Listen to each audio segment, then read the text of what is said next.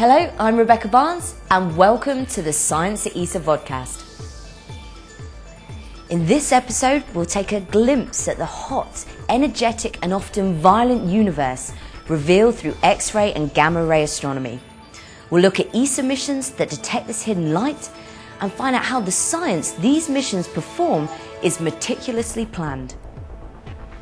Beyond blue visible light and the ultraviolet region of the electromagnetic spectrum, the waves continue to increase in energy and decrease in length, to about the size of a molecule and then to the size of subatomic particles. These waves are X-rays and gamma rays, energetic and potentially dangerous to life. Due to their extremely short wavelength, X-rays and gamma rays cannot penetrate Earth's relatively thick atmosphere and must be observed by space telescopes. The era of high-energy astronomy really kicked off with the space age, exposing astronomers to violent phenomena that had been invisible at other wavelengths. Any object heated to more than 1,000,000 degrees Kelvin will begin to give off significant quantities of X-rays. This is one of the many ways that high-energy radiation is produced. X-rays are often detected from a binary star system where one star is extraordinarily dense remains of a stellar core in the form of a neutron star or a black hole. These objects have a huge gravitational pull which strips gas away from the companion star.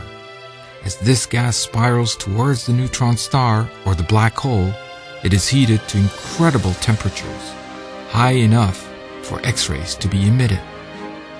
Supernova remnants also emit X-rays, and beyond our galaxy, large black holes are thought to power the tremendous X-ray emission from active galaxies. The gamma-ray universe is a place of constant change and it can be extremely volatile. Observing gamma rays helps astronomers to understand how matter and radiation interact with each other, especially under extreme conditions where temperatures are hundreds of millions of degrees, where matter is very dense or where magnetic fields are very strong. Gamma-ray bursts are amongst the most powerful explosions in the universe. They occur randomly and unpredictably. Short bursts are thought to be colliding neutron stars in distant galaxies.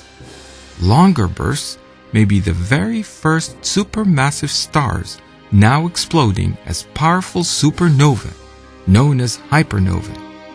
There is also a diffuse gamma-ray emission coming from our galaxy. This is where energetic particles, or cosmic rays, collide with gas in interstellar space. Europe is one of the pioneers of high-energy astronomy. In 1975, ESA launched COS-B. This mission lasted for over 6 years and made an extensive survey of gamma radiation across the galaxy. EXOSAT, the first European Space Agency X-ray observatory, launched in 1983, made nearly 2,000 observations of a variety of sources during its 3 years in operation. To continue the venture into the high-energy universe, ESA launched XMM Newton in 1999. It is the most sensitive X-ray telescope ever built and performs spectroscopy of cosmic X-ray sources. XMM Newton has 5 X-ray instruments, 3 cameras and 2 spectrometers, as well as an optical ultraviolet monitoring camera.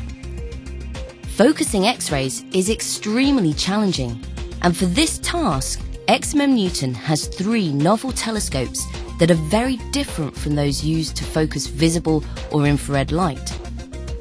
The mirrors on board XMM Newton are barrel-shaped and coated with gold.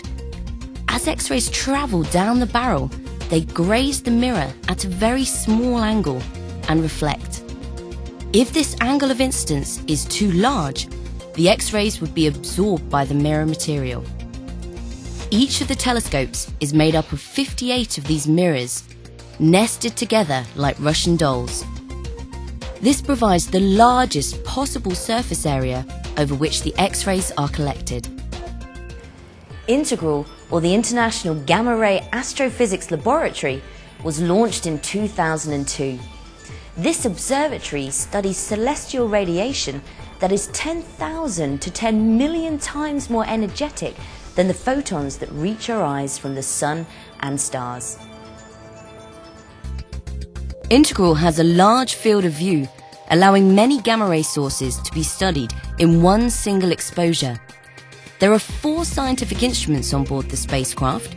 Of the 2 that study gamma rays, one produces images and the other is a spectrometer.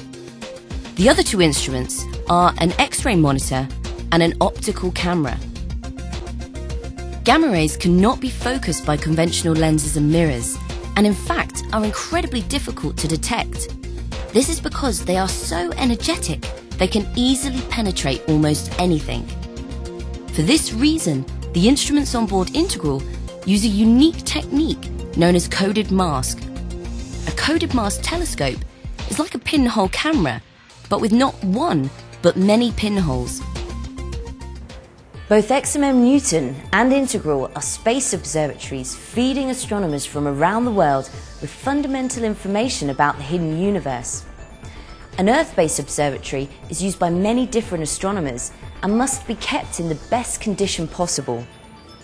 An observatory in space is no different, but everything must be managed remotely. This is ESAC, the European Space Astronomy Centre, the scientific heart of the European Space Agency. It is here, in the quiet surrounds of Villanueva de la Cañada, near Madrid in Spain, that astronomers and engineers work together to study all aspects of the universe. ESAC is where the science that the XMM Newton and Integral space observatories perform is carefully planned. Astronomers from all over the world can request observing time on XMM Newton and Integral to be used to look at their object of interest.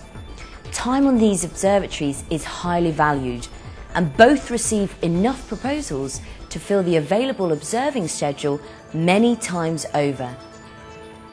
Once the best proposals have been chosen, experts from both observatories meticulously plan what the telescopes will observe and when. To communicate these plans to the observatories in space, the teams at ESAC must work with ESOC, the European Space Operations Centre in Germany. From ESOC, the detailed instructions are transmitted to XMM Newton and Integral via antennae located at various ground stations around the world. As well as planning what will be looked at, the astronomers at ESAC play a vital role in receiving data back from these observatories. These data are received from ground stations by ESOC and then sent to ESAC, where teams process and store the data so that it can be accessed and used by astronomers around the world. In addition to information about the astronomical observation, data from XMM Newton and Integral also contains details about the health of the instruments on board and their performance. It is crucial that the astronomers at ESAC monitor how the observatories are functioning. If there are any threats to the instruments, commands to protect them can be relayed to the observatory in space. It may sound like the operations of the XMM Newton and Integral space observatories are a routine affair. However, this is far from the truth. The nature of the high-energy universe is that sources vary with time. An object that seems to emit a steady stream of radiation may have a sudden and violent outburst, or a new source may suddenly start to emit high-energy radiation. These events can disrupt these carefully planned observations.